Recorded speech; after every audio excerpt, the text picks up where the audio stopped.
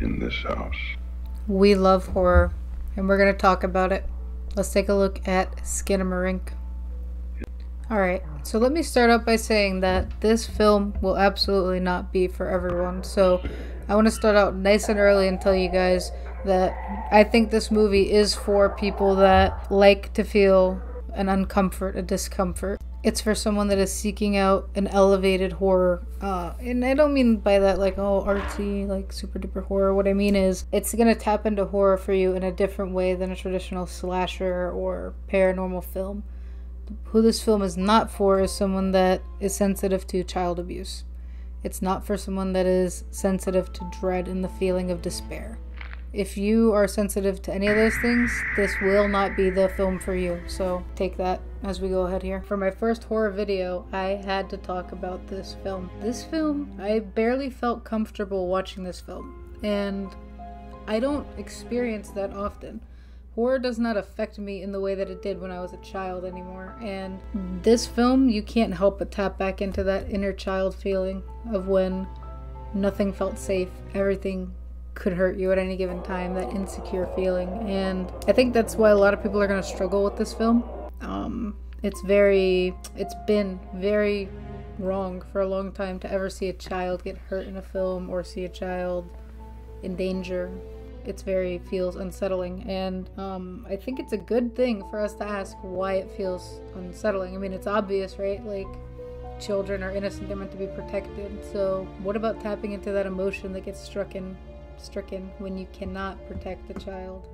And that's what this film is going to make you feel. I don't want to say that this film never lets you feel any comfort, because that would be wrong. It does at times.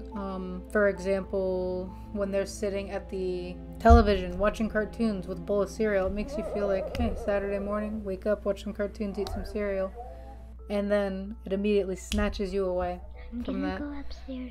I remember starting at about, I mean, you feel dread throughout the whole film, but I remember once 45 minutes hit, I had this smile on my face, because I knew that this film had sucked me in and like had me scared. Like I was fearful for these children, and what an emotion to be able to get struck by a movie like a film. A lot of people have gripes with the film because it's weird camera angles and such, but I mean, immediately from the get-go I picked up on, hey, you're looking from a child's point of view. You're the child in this film, seeing things the way that they would, and that just makes it all the better. As horror fans, as film fans, I think that we should be excited about this.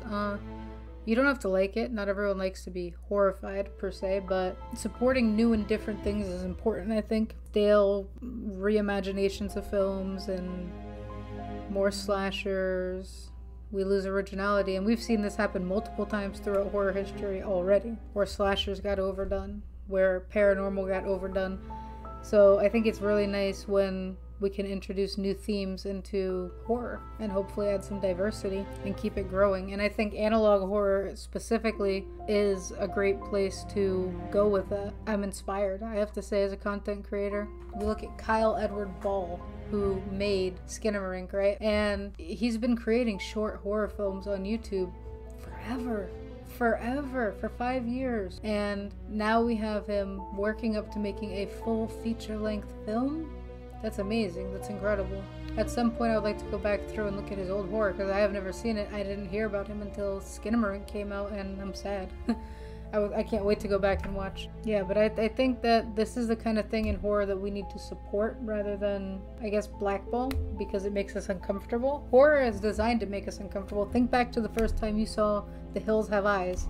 Now tell me that didn't make you uncomfortable. Of course it did, but I mean, I guess at the time people did try to dissuade people from watching that film, but that's always going to be something we deal with as a horror community. I just think that horror is trending up in the right directions lately with ARGs, analog horror. Think the Mandela catalog. We're tapping into different parts of our brain than just seeing it like in a major motion picture. So my suggestion is, who do I think this film is for? This film is for the horror fan that doesn't get scared anymore. The horror fan that is not squeamish to uneasiness, because you're gonna feel uneasy for 90% of this film. If you enjoy paranormal, this is for you. At least, well, okay, that's a hypothesis that I'm thinking that it's a paranormal entity involved, but I'm trying not to give any spoilers in my review here. Who is this film not for? This film is not for someone that is sensitive to child abuse. This film is not for someone that is squeamish to being uncomfortable, someone that does not enjoy that uncomfortable feeling when they're watching a film, that doesn't know what's going to happen next. This film is not for someone that is sensitive to demonic entities, for sure. And this film is not for someone that is not going to enjoy the, I would call, artistic angles in film and the way the movie was shot. You have to be able to understand and enjoy the fact that you're watching this film from the child's point of view, and if not, then you're not going to enjoy it. Kind of reminds me of, like, it tapped into childhood memories that I forgot were there. For example, when I was a child, I was visiting Kentucky with my family, and it was in October. We attended a haunted house, and I remember being so scared after that it was up in the middle of the night and everyone else was asleep or otherwise away, not around me, so I was alone. And I remember I couldn't look out the window because I thought that the bad people that were chasing me in the haunted house were going to be out there. And I was alone, and it was this very eerie feeling. I think everyone was downstairs or something. I was alone in the living room upstairs, and I just remember, like, feeling this sense of dread, like you don't know what is there. And that is what you're going to feel the entire time you're watching this film. Which for me, like I said, I had a smile on my face from 40 minutes on in the film because it just felt amazing. Feel that uneasiness again as a horror fan that's been watching horror, God, since I was 4 years old. Truly, since I was 4 years old, I've been watching horror, and I haven't felt it. I don't want to say since then, because of course some stuff scared me along the way as a kid, but like probably since I was a young teenager, I haven't been frightened of a horror film that wasn't due to a phobia. So yeah, I think that, like I said, if you're not sensitive to child abuse, pretty much you should watch this film.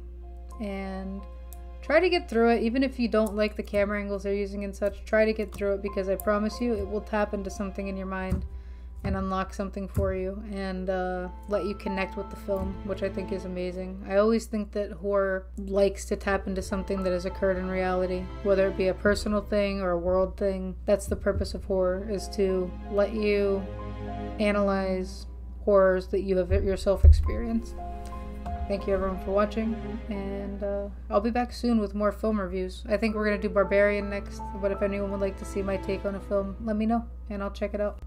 I also plan on doing more horror movie reviews in the future, so if that's something you guys think you're going to be interested in, please do let me know.